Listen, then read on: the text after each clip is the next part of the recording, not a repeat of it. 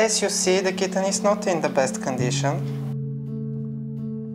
The condition of this kitten is not okay. Oh. My name is Rebecca Louise, and I'm a fitness entrepreneur, an advocate for animal welfare, and an ambassador for PAWS. I am on a journey visiting my friends at PAWS across the globe and seeing all the amazing work they do for animal welfare worldwide. After a few busy weeks visiting some of PAWS' bear sanctuaries in Europe, it's time for something a little different. Our next stop is Bulgaria to check out some of the work that PAWS does to help stray cats and dogs. Today we are in the streets of Sofia, Bulgaria, one of the neighborhoods where I am joined by Margot, who is one of the PAWS veterinarians. Margot, tell me a little bit about what we are doing right now. We are now in Yavorov district. This is part of Sofia, where we are doing a stray cat survey, and also we are catching cats for neutering. Cat catching is a very challenging process because the cats are very smart and they can escape for a second. So at first we'll catch the cats. After that we'll go to our stray animal care clinic in Bankia, and tomorrow we'll release these cats back on the street. Okay, so explain to me, what is the setup? How is it that we go about catching these cats? So our cat catcher Ivo, he'll help us with the difficult task. There are two ways to catch the cats. The one is by hand, when the cats are friendly and when it is possible. Of course, this is the preferable method, but unfortunately, more than 80% of the cats are not so social to come and to let us catch them by hand. So what we are using now, we are using this trap. Now we put some food inside of the trap, and we hope that the cats will be attracted by the food and they'll go inside. It will automatically close. It won't hurt the cat, and after that we'll bring the cat into our car and bring it to our stray animal clinic in Bankia. Soon after setting the first trap, the first one of these stray cats is already attracted by the food. Go. She must step on this. But sometimes things don't go quite as planned. In this case, the cat is just too light to trigger the trap door. Careful!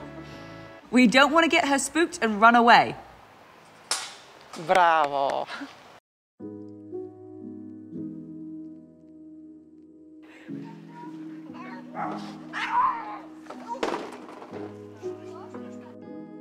So we managed to get two. We almost got three, but it was interesting there to see that somebody from the public tried to help, and actually sometimes that doesn't quite help.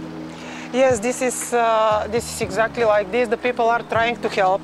We offered the lady that we can continue tomorrow with this cat, but she said, no, I can catch it now, and you see the results. Because they don't have the knowledge how to catch the cat in a proper way, because it's not just to paw the cat, you have to catch it and to put it into the cage. Right. So tomorrow we'll catch the third cat for sure, and we will know that here all three cats will be neutered and they'll not have any more litters. But now let's bring these two cats to our clinic in Bankia. Okay, excellent. Let's go. The veterinary clinic in the nearby city of Bankia has been providing neutering service and veterinary treatment for stray animals since 2013. They also try to rehome stray animals that need extra care through a local adoption program. The cat is a little bit scared at the moment, but as far as I see from the inspection, she's fine. But the transport to here, this is some kind of stress. Yes. That's why we cover with blankets, because the cats, they like to hide. Yes. And the levels of stress, they reduce when they have the options to hide. She will be a little bit stressed now. Very soon we will move her from the trap into the cage, because it was not possible to do that on the street. Oh, much. She will be neutered. Yeah. We'll give her anti-rabies vaccine. I'm here. And she will be treated against parasites. And after 24 hours, we'll bring her back in Yavorov from where we catch her.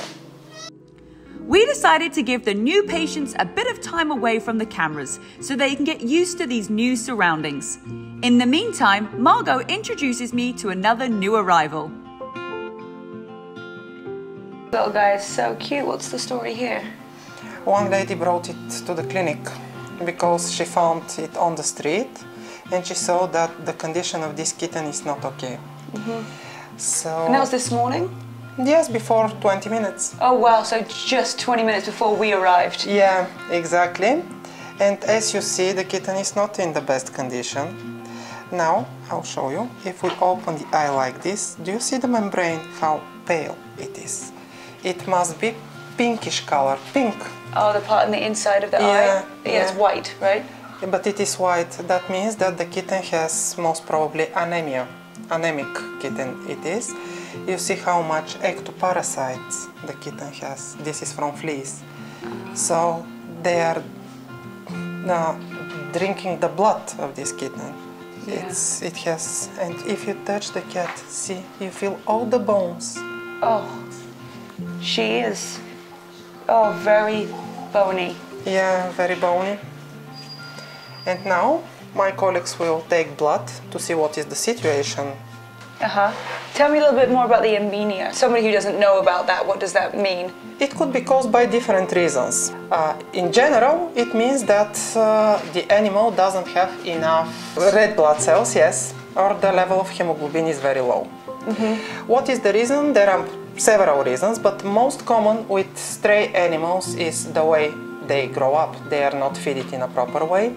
They have a lot of ectoparasites. So this is the reason why the anemia is so common with the stray animals. How old do you think she is? Around 3 months. Around 3 months. Yeah. She's so cute, so tiny. Although she's not in great condition, I am confident that the Bankra team will have this kitten feeling better in no time. For now, it's time to turn our attention back to the cat we got in the morning. It's a boy. Little. Bravo. I'm giving him now the chance to hide if he wants. But he is very cute. He is very, very cute. A young cat between 6 and 8 months old. He seems very well. Now Slavi will check the conjunctivas.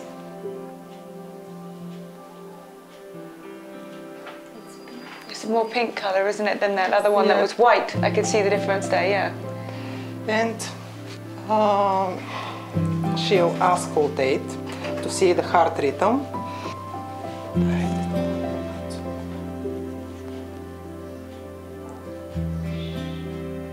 As the cats will need to go under further anesthesia for neutering process, it's important to know every possible detail about them, including their weight. 172. So we know now how to calculate the proper dosage of the anesthesia. But because it becomes too much for him, he needs to hide. I'll put him back into the cage to relax. Okay, so you bring them out, you do a quick check on them. Yeah. Checking their eyes, their mouth, feeling their body, doing their heart. And then you know that they're good enough, you weigh them, and then you know that you can put them under anesthetic to do the next operation. Exactly, this is the procedure. So it's very fast. Wow. Okay, so I guess we're going to do exactly the same with the other cat that we also were able to rescue. Yes, exactly the same. It will happen with the other cat. Okay, we should go get the other cat. Now we are in the cat house, which is, technically a rescue for all of the cats that are here just behind the clinic. Margot, it's amazing to see all of these beautiful kittens and cats that have been rescued. Now, these are the ones that actually can't go back out. And explain to me why that is. All these cats here, Rebecca, are actually rescued, like the kitten that we saw this morning and we treated together this morning. So we won't release them back on the street. We are searching loving families for all these cats that you see here. Each of the cats has its story and they are very cute. They want to play. So this is my favorite place into the clinic. We are surrounded by healthy, nice cats. And so all of these cats in here are either too young, too old, or they've had an injury, which is why they can't be released back out in the streets. Exactly, exactly. All the cats here are like this. So Margot, what's this? This is the part here, right? That you just take off the top of the ear? This is called air tipping. This means that the cat was neutered. So when we release the cats on the street, when we see this, that means that the cat is already neutered and is not needed to be caged back. We are doing this while the cat is under anesthesia. And it doesn't hurt them? They're not in any pain afterwards? No, they don't feel it. Well, thank you so much for showing me the cat house. I know that there's also some dogs down there too. Yes, now show you the rescue dogs. Excellent. Like for our feline friends, 4paws also provides care for stray dogs in Sofia, all the while, of course, encouraging the adoption of rescued dogs. Margot, where did these few cuties come from? They are unfortunately again from the street. Hi. Candy, sugar and lollipop. Candy, sugar and lollipop. Oh, Yes. very lucky. And their story was they got abandoned on the street? Yes, abandoned on the street without their mother. They were like 2 weeks old. So our colleagues, they have to grow them, feeding them every day on every 3 hours to survive. Oh. Now they are fine and they are ready for adoption. They're ready for adoption. Yes. They are so cute. Wow, must be so rewarding. This is our engine to continue. There's hard days, but it's so rewarding at the same time. Yes, at the end of the day, you cannot believe that you had such a hard day. When you see these cute little paws and noses and ears, it is like cure everything, the souls, everything. It's Makes so it nice. all worth it. Yeah. Yeah. Oh. So how long do you think it'll take them to get adopted? We don't know. The only problem with these puppies is that they are black. The people are afraid of black. I don't know why. Black cats, black puppies. The people, they don't like this color. Really? But they're so cute. They are so cute. Wow, what an incredible day so far here in Sofia, Bulgaria. It's just amazing to see the impact that 4paws is having right here. I'm so excited because our day has just got started. We are off now to see the AAI part of what 4paws does and meet a bunch of therapy dogs. We're here at the AAI and I'm now joined by Rosie, who is the head of this place. What does AAI stand for and what was the reason that we created this place with 4paws? This is Animal Assisted Intervention project and we do different activities under this project. One of them is animal assisted activities where we go to schools or to kindergartens, explain to children how to behave with stray animals, how to protect them, how to take care of them. We also do animal-assisted therapy, which is the longest program. We work predominantly with children and adolescents with problem behavior, and our dogs help them to overcome their difficulties. They are so calm. I couldn't believe it. When we came in here earlier, I was like, these dogs didn't even get up, they didn't come to us. Now they're excited, but they are just so calm. And these are actually stray dogs that have been rescued? Yeah, they used to be stray dogs, now they have their homes and they live with their dog handlers. The Shoko, he has a foster family. They adopted him after the operation we made to him. And we trained him as a therapy dog before he started to work with children. And this is Smiley. Smiley, Smiley, come here. Smiley. Hi, Smiley. Yeah, he's the leader of the group, actually. He lives with his dog handler, Annie, and he's the younger one, 6 years old, but still we are very proud of him because both of them have really sad stories. The Shoko was smashed by a tractor. His paw was smashed. I can see his paw. Yeah. And they were going to put him down? Yeah. They were going to euthanize him? Yeah. Yeah. Yeah. And we decided to save him and make him one of our dogs. And similar is the story of Smiley. He came into the clinic with broken legs, beaten by people. and he was really scared in the beginning, but later on, because he's very, you know, he wants to play all the time. Yes, that's amazing that a dog can come in from broken legs and having such a traumatic time with humans to actually end up helping humans. I mean, yeah, it's amazing. Like we've been working with them for about a year to prepare them for working with people, but their temper allow us to do this. Yes, amazing. So they've been selected among many other dogs in the clinic to be our therapy dogs. You must be so excited when you see this happen. Yeah. I love it. Thank you so much for showing me around. Later that day, we get a call informing us that there's a group of stray dogs that have been spotted in the area of Ellen Perlin. The dog catching team springs into action, and I get to tag along for the ride. It seems the group is made up of Mum and her litter. And although the pups are happy to approach at the sight of food and are easier to catch without darting, priority number one is to catch Mum. It's very important to catch the mother, otherwise in the spring we will have new 5 puppies here. The team sets off to find the elusive mother, darting guns at the ready.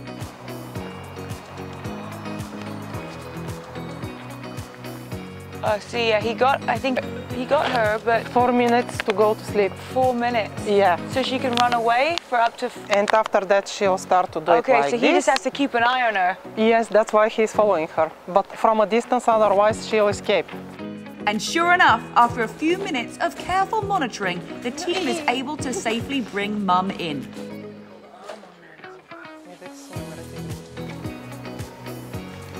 She's good? She's sleeping well.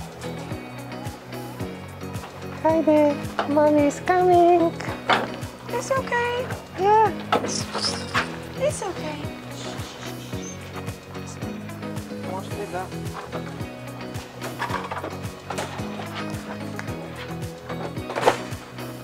Okay, so we should go look for the other one. I don't know where it is. It's over there. Do you want this way through here? It's Sweden. It's all. I watch them all. We'll wait for you as well. Great job. Great job. For one of the nearby houses, I hear some people shouting something to the team. But they are workers here. They say that they don't want these dogs back. I told them that we'll bring back them tomorrow. So, but they are always like this. Please, you take these dogs. No, these are your dogs. These are the community dogs. So, Rebecca, you see that these 2 workers, they say, we don't want the dogs anymore here. But you see the lady, she's the local lady that is feeding the dogs. And now she's trying to catch the dog and to give it to us to be neutered and released back here tomorrow.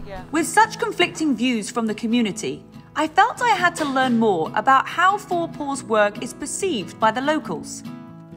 Jana, we've just caught 3 dogs. We're right here in the middle of a community, and I can feel there's a little bit of discrepancy between some of the community members want the dogs back and some of them don't. What's the concept, you know, for 4 Paws to bring them back into their communities? So we have to bring the dogs back to the community. It's also our rules and also the national law. What we want is for those dogs to live out their life happily, being treated, being healthy, and being neutered and not to reproduce anymore.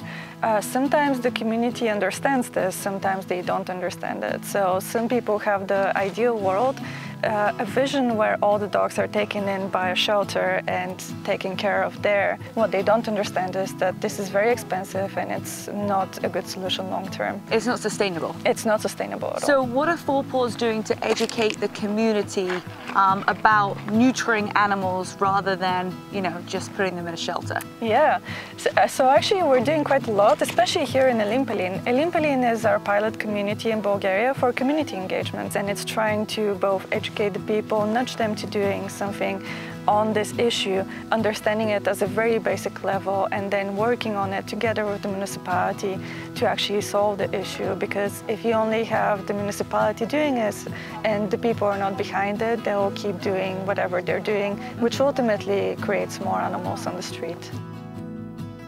In the meantime, there has been no luck finding the remaining dog, and the clock is ticking. The problem is that two of the dogs are sleeping at the moment and they have to be transported directly to the clinic. Right. So what our catchers will do, they'll speak now with the lady to leave the dog. Yep. And they'll arrange a meeting later on. To come pick her. Yeah, and to take the other. The team needs to treat the dogs quickly before their sedation wears off. So we decided to head on over to the 4paws mobile clinic instead, which allows the team to work further in the field. Our first patient is on the table. The colleagues will put an IV catheter. After that, we'll put an infusion, because this is important while the animal is under a surgery. And we'll put a vaccine and painkiller before the operation. And she'll put now the AirTag while the animal is sleeping, yes. Microchip. And is it just registered 4paws dog? Yeah, as a municipal dog. But done by 4paws. That's incredible that they also chip them. All the animals that are neutered in our clinic are microchipped. Microchipped as well. And how much does it cost for one dog to have microchip, vaccine, neutered? It's between 80 and 100 euro per animal. Including dog catching.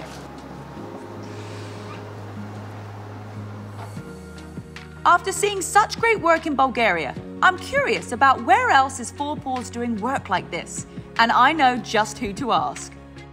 I'm joined by Lucetta, who is the project manager for stray animals in Europe for 4paws. So the first thing I want to ask is, I know this is such a really hard, number to even give, but how many stray animals do you think there are around the world? Well, you're starting already with quite a difficult question. Like the World Health Organization, for instance, they estimate that there are over 200 million dogs around the world. But there are also other sources that say higher numbers, and for cats we don't have any figures basically, and that is one of the reasons why 4paws, before we work somewhere, is first doing dog surveys to really try to get an estimation how many dogs and cats we actually have before we start working there, and we can really make an impact. Excellent. So where in the world are 4paws active? So with our stray animal care projects, we started in Romania, actually already in 1999, December 1999. Then we also started in Bulgaria and Ukraine, so these are our main focus countries in Eastern Europe. And since 2018 we also work in Southeast Asia, Vietnam, Cambodia, Indonesia and Thailand that we are active. So quite spread out, but quite a numerous amount of countries, I would say, that we are working for stray animals. Yeah, that's amazing. Yeah. I've traveled all around the world, and so often I have seen stray dogs and stray cats, and I'm like, am I supposed to pet them? Can I pet them? Should I feed them food? Like, what should somebody do who sees a stray cat or dog? Yeah, so what I normally would do is I would also always look like, what does the animal look like, right? Like, is it really, and not just looks like physically, but also what does the behavior look like? What I always would do is see if in the neighborhood, is there a local organization, for instance, taking care of them? Do you see if there is already food provided? Does the animal have shelter? If it's clearly injured or ill, it would be good to reach out to the local animal organization that is in the country or the area that you are there. And of course, if an animal is really coming to you and begging for attention, it's very hard to ignore, I know. But I also would always be careful, because you never know, they are not always used to human handling, you don't know what they have. So I would always be a bit careful, and most importantly, see what is done in the neighborhood and what can you do to actually do something on the bigger scale than just for that one animal. It's amazing things that you guys are doing, and I know that there's going to be people watching this saying like, I haven't seen any stray cats or dogs, but like, and there's not something that I know in my community, but how can somebody at home right now feel like they're contributing and participating with 4paws and what the work you guys are doing? So actually in the stray animal care situation, it's a worldwide problem, right? So I would say if you have an animal yourself, a pet, make sure it's neutered, make sure it's microchipped, make sure it's registered, make sure you are a responsible pet owner. If you don't have an animal yourself, maybe you can foster, or even better, adopt. Don't shop, adopt. If you're not able to take care of an animal yourself, donate. You know, we can't do anything of this work without donations. And if you're not able to donate, spread the message, spread the word. So I think And anyone can help, whether you have an animal, whether you want to work with animals, or whether you love animals but can't work with them, anyone can help one way or another. What an incredible time that we've had here in Sofia, Bulgaria. I mean, we have learned so much about what 4paws are doing to make a huge impact and difference on the strayed animals, our cats and dogs. I've personally learned so much. It was amazing to go out into the field, catching the dogs and cats, to then bringing them in to be neutered and then returned to where we found them.